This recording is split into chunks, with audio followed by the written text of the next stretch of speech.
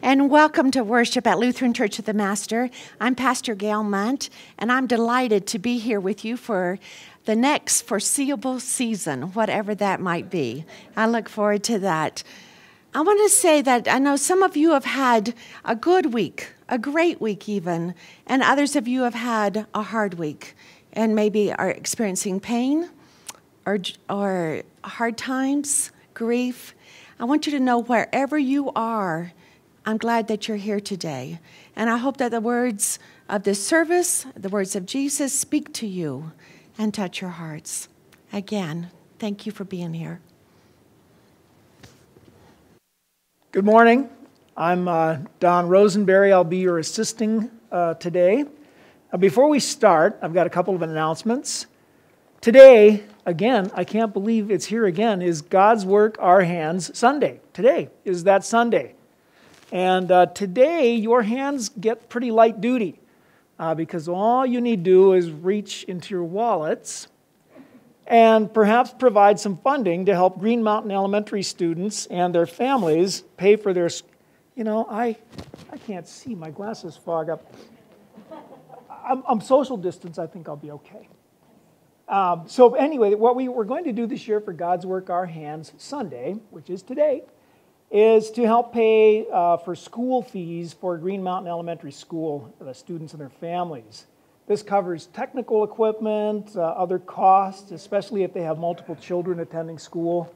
It can be relatively expensive, but for only $35 or maybe up to $58, this can take care of these costs for these children.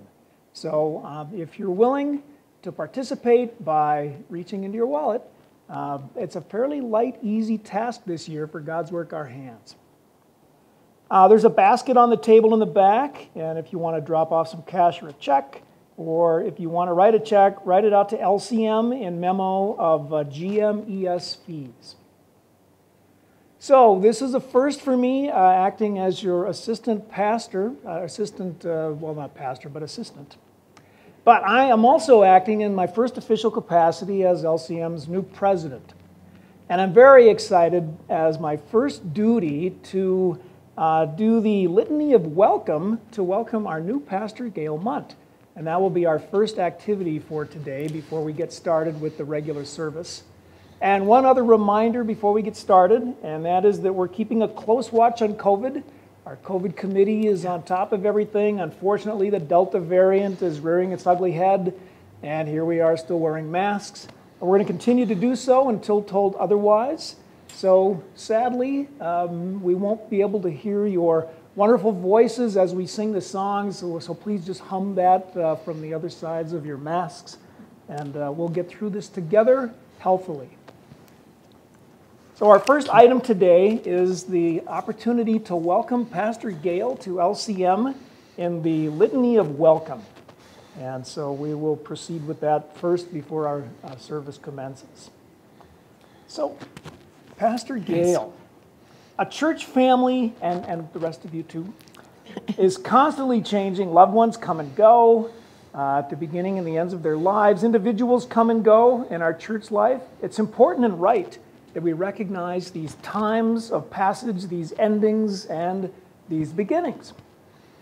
So today we welcome Pastor Gail Munt, whose time as our pastor for the interim period begins. So Pastor Gail, in the presence of this congregation, will you commit yourself to this new trust and responsibility and promise to discharge your duties in harmony with the constitutions of the church? If so, say, I will, and I ask God to help me. I will, and I ask God to help me. Will you love, serve, and pray for this people of God, nourishing them with the words of Holy Sacrament, and lead them forward during this important time of change?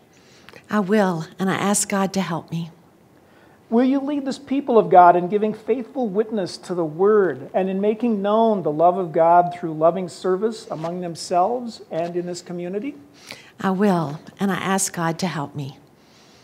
Almighty God, who has given you the will to do these things, give you the power of the Holy Spirit so that you may perform them with strength and compassion. Amen. Congregation, I ask all of you now, will you receive this messenger of Christ, Pastor Gail, who continues the work in bringing the gospel of hope and salvation? Will you regard her as a fellow servant of Christ and work with her in the ministry and mission of this congregation?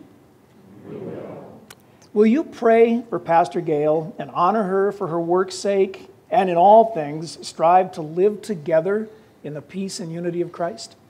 We will.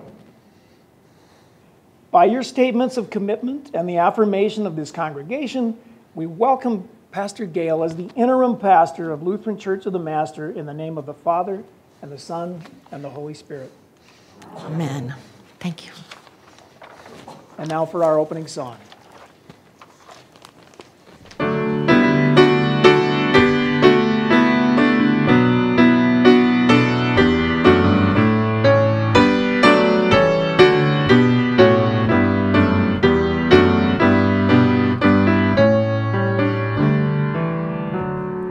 Will you let me be your servant? Let me be as Christ to you.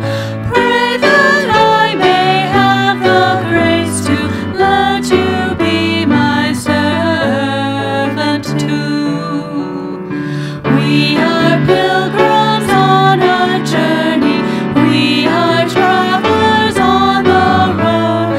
We are here to help each other walk the mile and bear the load.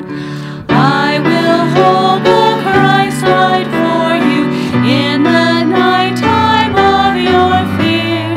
I will hold my hand out to you, speak the peace you long to hear. I will weep when you are weeping, when you laugh, I'll laugh with you. I will share your joy and sorrow till we've seen this journey through. Will you let me be your servant? Let me be as Christ to you. Pray that I may have the grace to let you be my servant too. I've added a little more liturgy today for includes our confession and forgiveness, the Apostles' Creed. It's printed all in your bulletin. Some will be on the overhead, but if you don't see it, it is in your bulletin. So I invite you to follow along with me. Blessed be the Holy Trinity, one God, who forgives all our sin, whose mercy endures forever. Amen. God of all mercy and consolation, come to the help of your people, turning us from our sin to live for you alone. Give us the power of your Holy Spirit, that we may confess our sin and receive your forgiveness and grow into the fullness of Jesus Christ, our Savior and Lord. Amen. Let us confess our sin in the presence of God and of one another. Gracious God, have mercy on us. We confess that we have turned from you and given ourselves into the power of sin. We are truly sorry and humbly repent. In your compassion, forgive us our sins, known and unknown, things we have done and things we have failed to do. Turn us again to you and uphold us by your Spirit, so that we may live and serve you in newness of life. Through Jesus Christ, our Savior and Lord. Amen. God, who is rich in mercy, loved us even when we were dead in sin, and made us alive together with Christ. By grace, you have been saved. In the name of Jesus Christ, your sins are forgiven. Almighty God, strengthen you with power through the Holy Spirit, that Christ may live in your hearts through faith. Amen.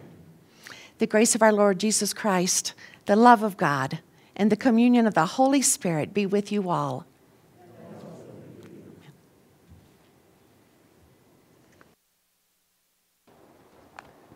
In peace, let us pray to the Lord. For the peace from above and for our salvation, let us pray to the Lord.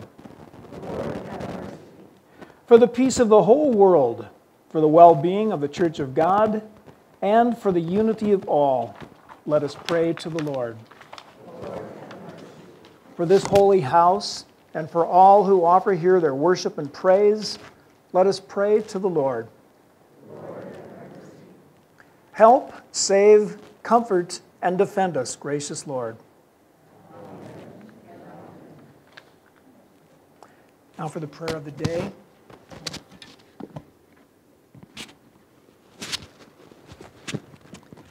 Let us pray. O God, through suffering and rejection, you bring forth our salvation, and by the glory of the cross, you transform our lives. Grant that for the sake of the gospel, we may turn from the lure of evil, take up our cross, and follow your Son, Jesus Christ, and Savior and Lord.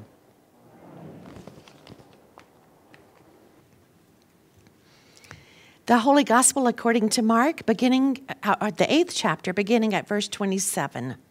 Glory to you, O Lord. So this story provides the turning point in Mark's Gospel. Peter is the first human being in the narrative to acknowledge Jesus as the Messiah, the chosen one. But he cannot accept that as the Messiah, Jesus will have to suffer. Moreover, Jesus issues a strong challenge to all by connecting discipleship and the cross. Jesus went on with his disciples to the villages of Caesarea Philippi, and on that way he asked his disciples, "Who do people say that I am?" And they answered him, "John the Baptist, and others Elijah, and still others one of the prophets." He asked them, "But who do you say that I am?" Peter answered him, "You are the Messiah." And he sternly ordered them not to tell anyone about him. Then he began to teach them that the Son of Man must undergo great suffering and be rejected by the elders, the chief priests and the scribes, and be killed, and after 3 days rise again. He said all this quite openly. And Peter took him aside and began to rebuke him. But turning and looking at his disciples, he rebuked Peter and said, "Get behind me, Satan. For you are setting your mind not on divine things, but on human things." He called the crowd with his disciples and said to them, "If any want to become my followers, let them deny themselves and take up their cross and follow me. For those who want to save their life will lose it, and those who lose their life for my sake and for the sake of the gospel will save it. For what will it profit them to gain the whole world and forfeit their life? Indeed, what can they give in return for their life? Those who are ashamed of me and my words in this adulterous and sinful generation, of them the Son of Man will also be ashamed when he comes in the glory of his Father with the holy angels." The Gospel of the Lord. Praise to you, O Christ. Amen. Let us pray. May the words of my mouth and the meditations of our hearts be acceptable in your sight, O Lord, our rock and our Redeemer. Amen. Who do you say that I am? If Jesus asked this of us today, how would we respond? Who do you say that Jesus is? Jesus' first question to the disciples was, "What are other people saying about me?" And that's a little easier to answer, isn't it? What are other people saying about you? And that sort of breaks the ice, and it gives us a time to think about it before we then answer, what are we saying about Jesus? Who do we think he is? In her book, Almost Christian, a professor at Princeton Theological Seminary and an author, Kendra Creasy, helped conduct surveys for the National Study of Youth and Religion in the last decade. And this was a study of religious lives of American youth from adolescents into young adults. She interviewed over 3,300 teenagers from all spectrums of the Christian faith, Protestant to Catholic, conservative to liberal, and a hint. She said this was the most depressing summer of her life. So this is what she learned. While 3 out of 4 American teens claimed to be Christian, 3 out of 4 claimed to be Christian, fewer than 1/2 practiced their faith. And of those 1/2 who deemed their faith important, most could not talk coherently about their faith or their beliefs. Many thought God simply wanted them to feel good and be nice. And when challenged, they could talk deeply about money, sex, family relationships with nuance. In fact, they were quite articulate, but they weren't able to converse or discuss their faith, scriptures, or what it meant for their life. Excuse me. She coined a term, imposter faith, and described it this way. Imposter faith is watered-down faith that portrays God as a divine therapist whose chief goal is to boost people's self-esteem. The problem with this, and the problem is that these youth didn't have the faith resources to handle the difficult questions of life, such as, why are my parents getting divorced? Why did my friend commit suicide? Why are there students who suffer from disease, poverty, bullying? The professor claimed that the parents in the church present the gospel of niceness to our children and youth. We want our children to be nice, and so we teach, or imply by not teaching properly, that faith is simply doing good and being good. I heard a children's sermon one time that kind of made me shudder, still does, that was talking about the sacrifice that Jesus gave for this world. And then to bring it home, suggested that maybe the children should keep their rooms clean in order to pay back Jesus. Now, as a parent and grandparent, we want our children to keep their rooms clean. I get that. But not at the expense of watering down the sacrifice that Jesus made for this world. Some youth directors were also interviewed and expressed their own frustration. They felt that they were bound by the church's goal and the parents' goal for the youth program, which is to ensure that their youth didn't have sex, didn't do drugs, were good, and frankly, didn't ruffle any feathers. The youth directors felt that the church call to take risk, to be bold, to be witness, and sacrifice was muted. Another professor at Princeton Theological Seminary, Professor Dean, said of youth and culture, if teenagers lack an articulate faith, it may be because the faith we show them is too spineless to merit much in the way of conversation. Ouch. Let me read that again. If teenagers lack an articulate faith, it may be because the faith we show them is too spineless to merit much in the way of conversation. Imposter faith. One reason that teenagers and others are leaving the church. The desire to help others has not diminished in teens and in young adults.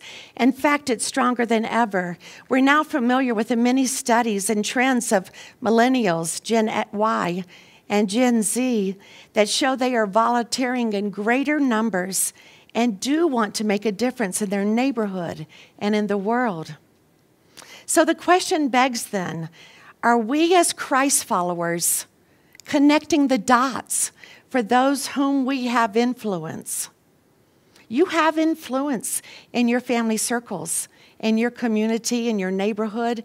Are we connecting the dots for those with whom we have influence, letting them know we as Christ followers, that's the reason we serve, the reason we advocate, the reason we forgive, the reason we are empathetic, the reason we do help others It's grounded in our faith. It's grounded in the scriptures and the sacrifice Jesus paid for humanity. So back to this study. For those teens who are committed Christians, they share 4 traits.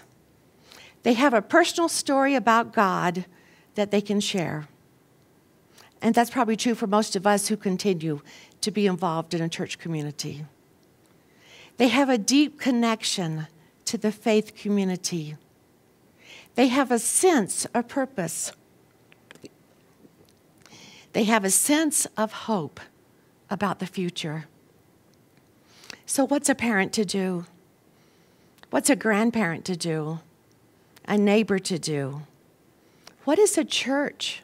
What is we as a church are to do? What are we all to do? How do we overcome this gospel of niceness that teaches us simply all we need to do is be nice? And God rewards those who are nice. And the gospel lesson today, Jesus spoke with the disciples about what it meant to be a follower. And I'll give you a hint. Niceness is not in his description. You recall his words? If any want to become my followers, let them deny themselves and take up their cross and follow me. For those who want to save their life will lose it. And those who lose their life for my sake and for the sake of the gospel will save it. For what will it profit them to gain the whole world and forfeit their life? Indeed, what can they give in return for their life? Those who are ashamed of me and my words in this adulterous and sinful generation, of them the Son of Man will also be ashamed when he comes in the glory of his Father with the holy angels.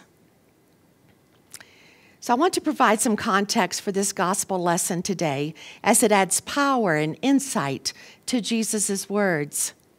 We read that Jesus went with his disciples to the villages of Caesarea Philippi, and that is significant.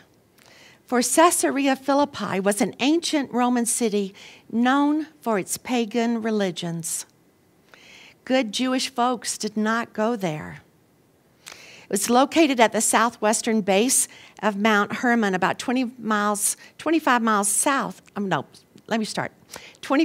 north of the Sea of Galilee. Mount Hermon was the tallest mountain of that area of 9,200 feet, and it's thought by some that that's where Transfiguration took place, on that mountain. Caesarea Philippi was the location of one of the largest springs feeding into the Jordan River. The abundant water supply made that area very fertile, and it was attractive for the religious worship. Numerous pagan temples were built at this city in the Hellenistic and Roman periods.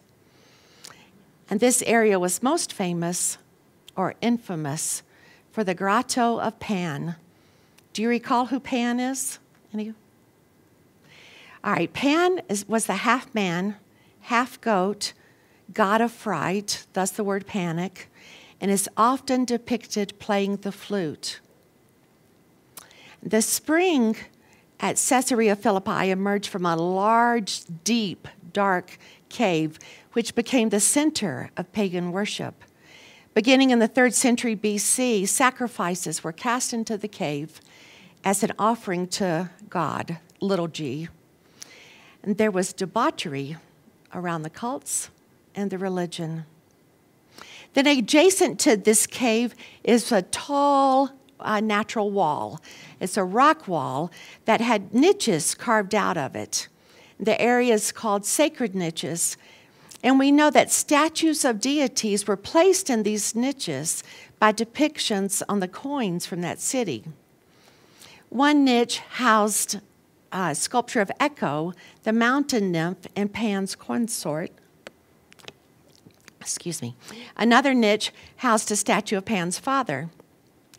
Inscription in these niches mentioned those who gave very large donations. Some things don't change, right? So it is in this setting, in the midst of all of these pagan religions of Caesarea Philippi, and the affluent debauchery that took place, that Jesus asked the disciples, "Who do others say that I am? Who do you say that I am?"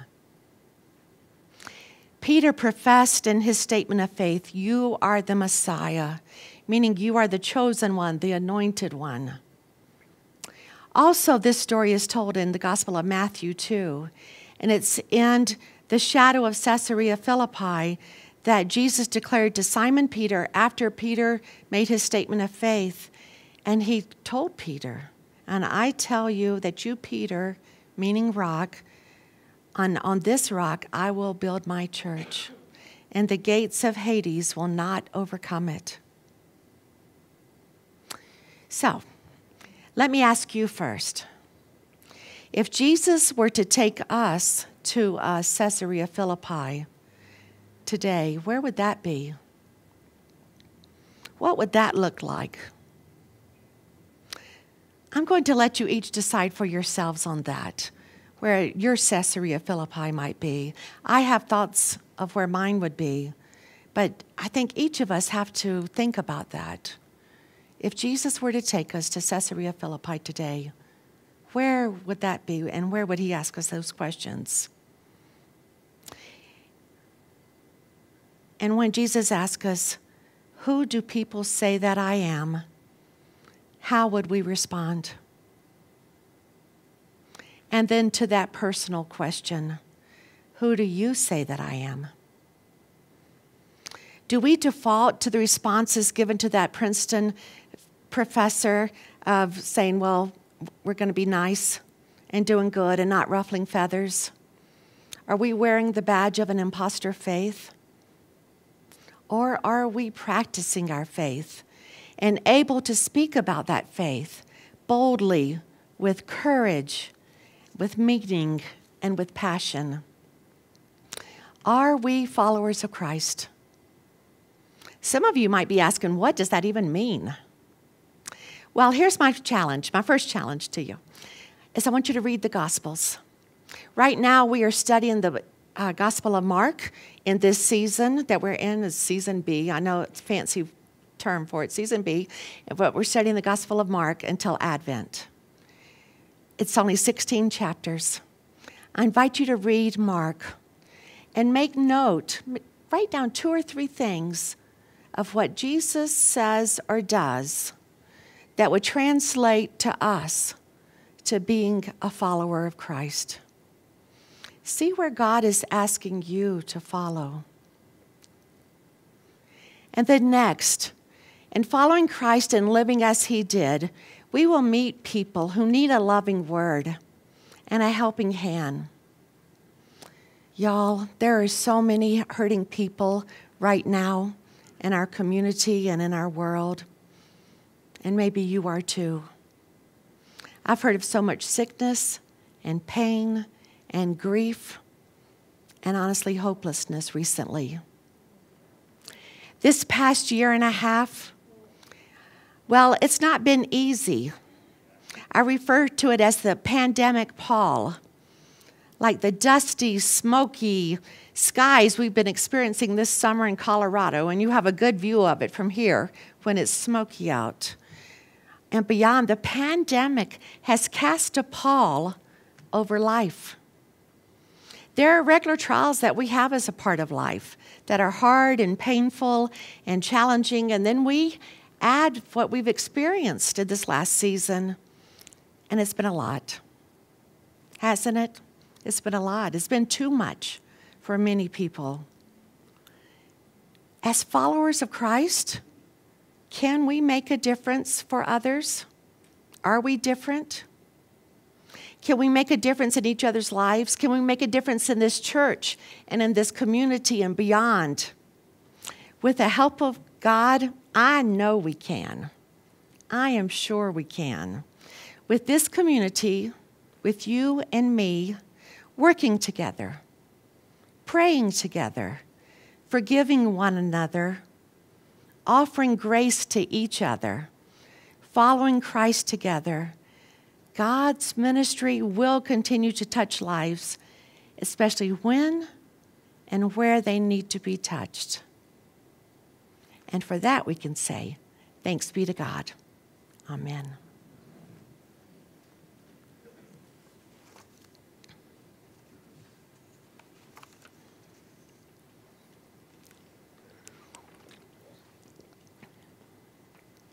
Let us confess our faith to the words of the Apostles' Creed. I believe in God, the Father Almighty, creator of heaven and earth. I believe in Jesus Christ, God's only Son, our Lord, who was conceived by the Holy Spirit, born of the Virgin Mary, suffered under Pontius Pilate, was crucified, died, and was buried. He descended to the dead. On the third day he rose again. He ascended into heaven. He is seated at the right hand of the Father, and he will come to judge the living and the dead. I believe in the Holy Spirit, the Holy Catholic Church, the communion of saints, the forgiveness of sins, the resurrection of the body, and the life everlasting. Amen.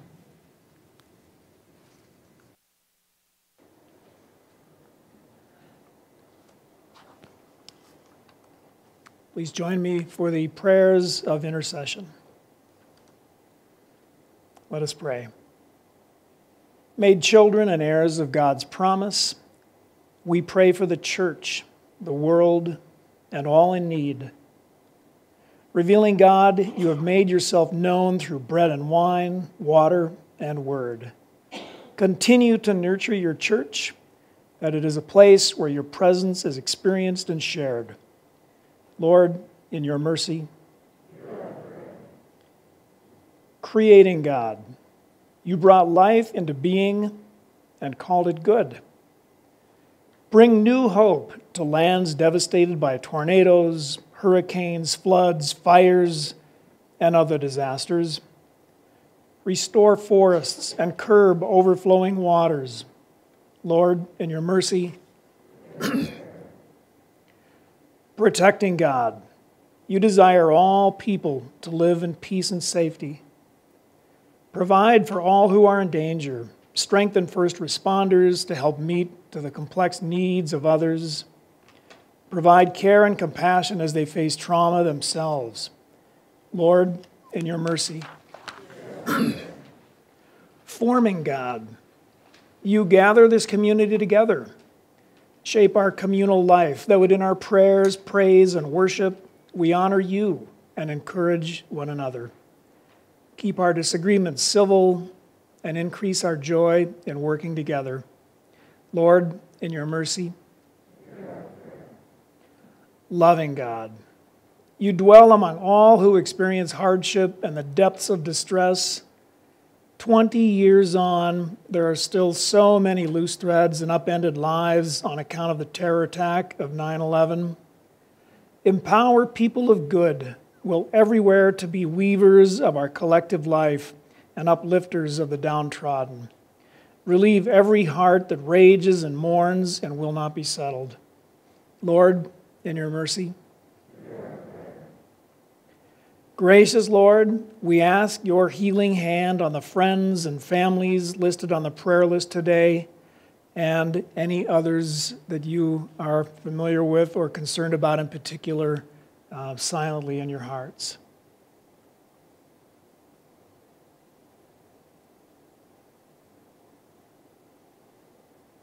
Receive these prayers, O God, and those in our hearts known only to you, through Jesus Christ our Lord.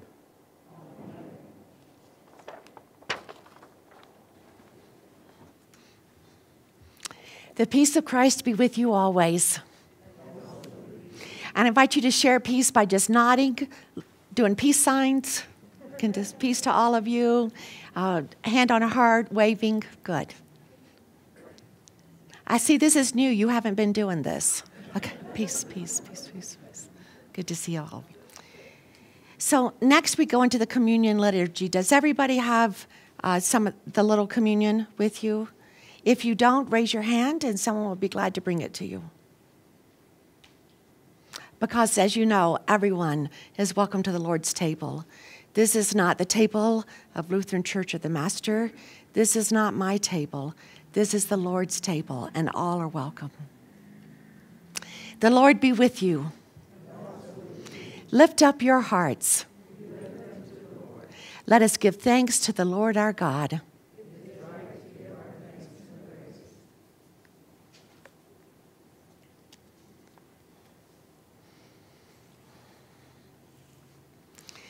You are indeed holy, almighty, and merciful God. You are most holy, and great is the majesty of your glory. You so loved the world that you gave your only Son, so that everyone who believes in him may not perish, but have eternal life. We give you thanks for his coming into the world to fulfill for us your holy will and to accomplish all things for our salvation. In the night in which he was betrayed, our Lord Jesus took the bread and gave thanks, broke it, and gave it to his disciples, saying, "Take and eat. This is my body given for you. Do this in remembrance of me." Again, after supper, he took the cup. He gave thanks. He gave it for all to drink, saying, "This cup is the new covenant in my blood, shed for you and for all people, for the forgiveness of sin. Do this in remembrance of me." For as oft as we eat of this bread and drink from this cup, we proclaim the Lord's death until he comes. Christ has died. Christ is risen. Christ will come again. To you, O God, Father, Son, and Holy Spirit, be all honor and glory in your holy church, now and forever. Amen and an amen. Gathered into one by the Holy Spirit, let us pray as Jesus has taught us. Our Father, who art in heaven, hallowed be thy name. The kingdom come, thy will be done, on earth as it is in heaven. Give us this day our daily bread, and forgive us our trespasses, as we forgive those who trespass against us. And lead us not into temptation, but deliver us from evil. For thine is the kingdom, and the power, and the glory, forever and ever. Amen. The body of Christ given for you.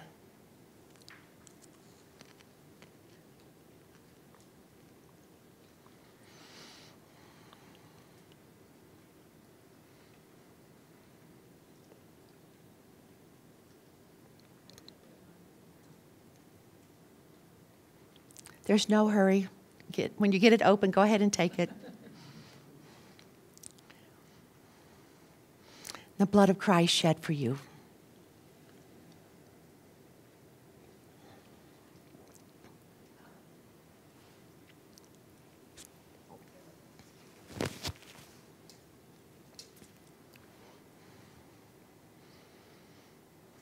Let us pray. Gracious God, in this meal, you have drawn us to your heart and nourished us with food and drink, the body and blood of Christ. Now send us forth to be your people in the world and to proclaim your truth this day and evermore. Through Jesus Christ, our Savior and Lord. Amen.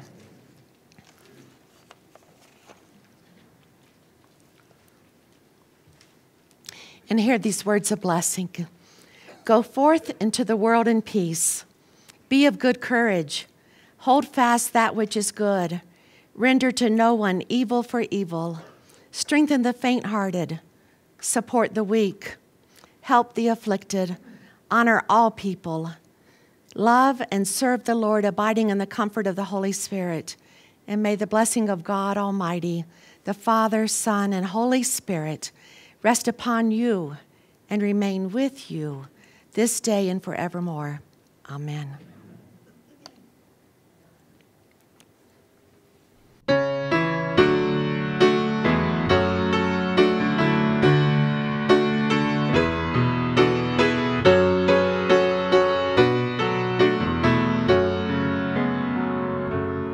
We are one in the Spirit, we are one in the Lord. We are one in the Spirit, we are one in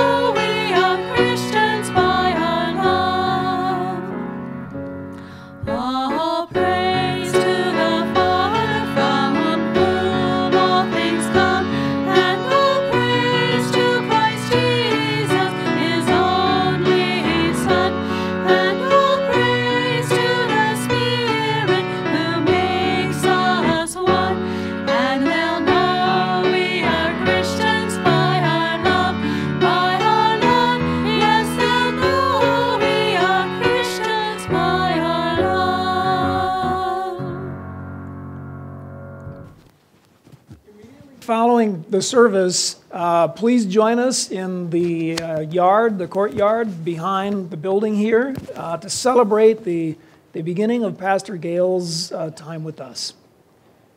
So go in peace to love and serve the world.